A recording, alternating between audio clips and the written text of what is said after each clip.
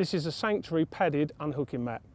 It's made of Actex material, fully waterproof, same material that they make the bivvies from. It comes with a Velcro retention flap to hold the fish still and to protect it.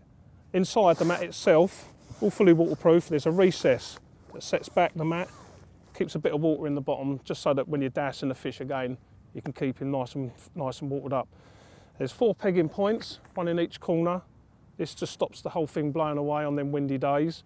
This little padded flap here just keeps your knees comfortable whilst you're holding the fish, which is quite important.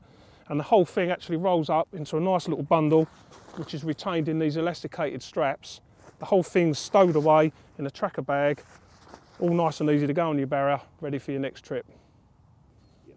Well, that's a Sanctuary padded mat, a real quality unhooking mat. Nice and thick, protects the fish perfectly. Probably one of the best bits of kit I carry around with me.